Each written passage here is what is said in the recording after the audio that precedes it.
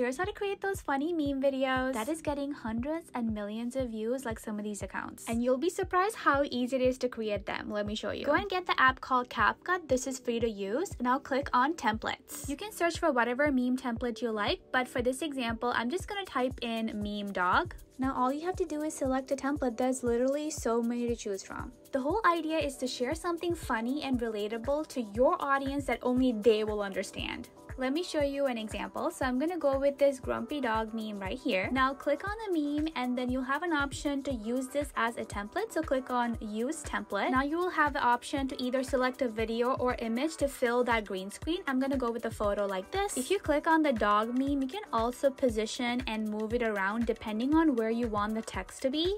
Now click the T symbol and the plus sign to type in your text. I'm going to type in a pain point that my audience is facing, for an example, using trending audio but still not going viral. You can also adjust the look and feel of your text. So if you want a different style, you can just select the style from here.